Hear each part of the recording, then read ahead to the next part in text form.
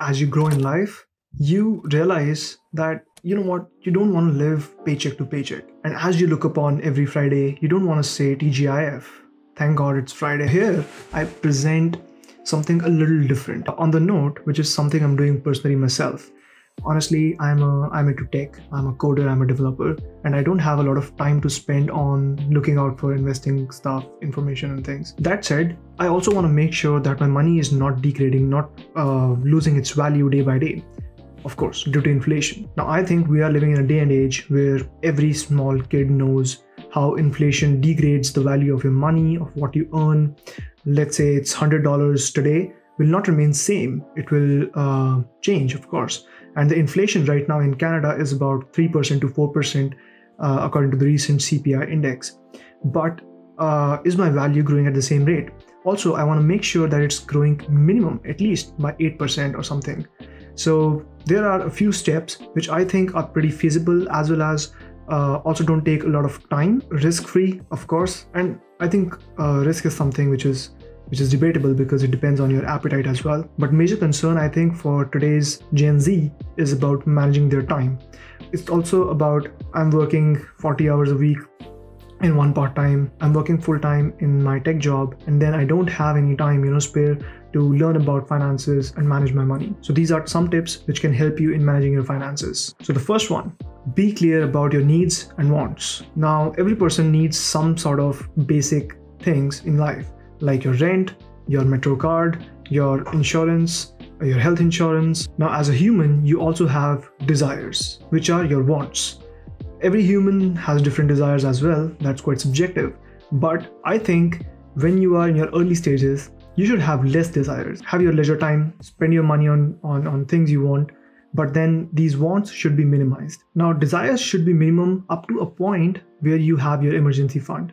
What is the emergency fund? This is the fund which helps you in the severe situation. Let's say you lose your job, maybe, or some disaster happen, or maybe someone, or maybe you yourself are going through a severe illness or something of that sort. And now you'll ask, Jerry, how much is this emergency fund exactly?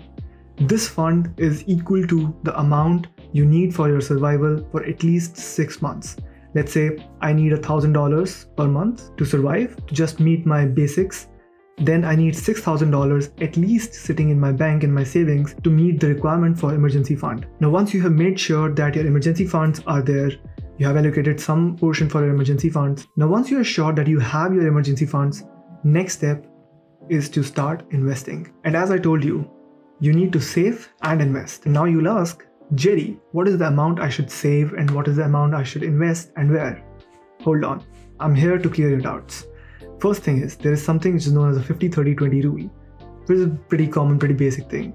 So from the total money you earn, you spend 50% on your needs, 30% on your wants, and 20% you invest. That's how actually I do it. So 20% of investing, and that's what we need to focus on. Let's see how I do it. Now, the 20% money you need to invest every month, you don't need to spend a lot of time. Believe me, when you are working full time, it becomes really, really difficult. It becomes a pain in the ass to actually look out for stocks day in and day out, to know where to invest your money.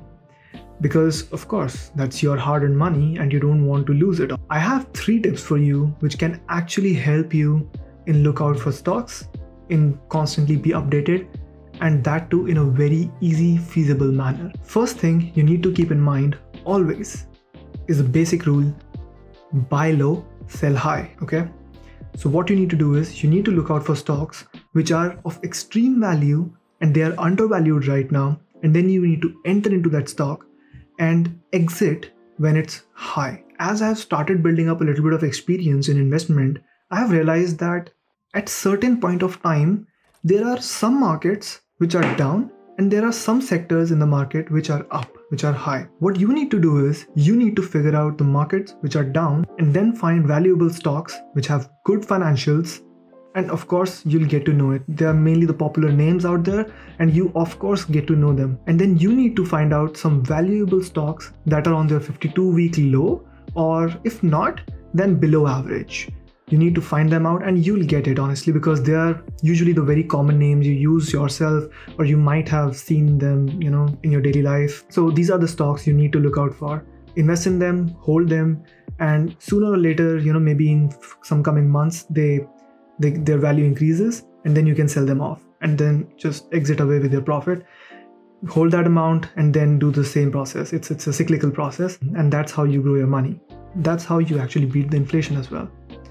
Now, how do you know which markets are low and which markets are high? For that, what I do is I have subscribed to certain digital newsletters like Motley Fools and the Globe and Mail. These are the 2 digital newsletters I personally have subscribed to. If you want, you can also do them. Now, third and final tip, which I have found very useful, is something which is known as a dividend capture strategy.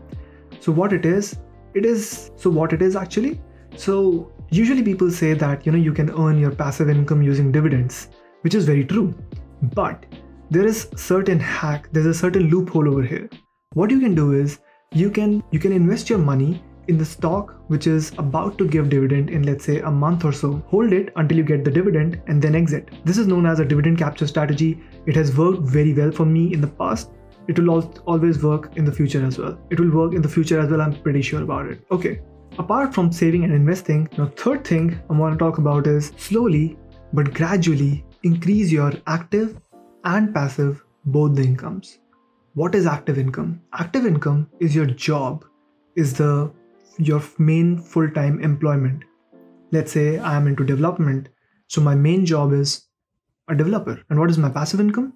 My passive income is the money I earn not from my full-time job. What is that?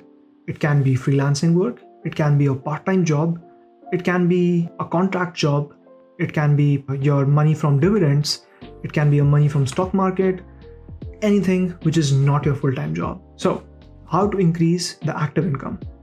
Of course, experience. Second thing is do certifications that actually matter.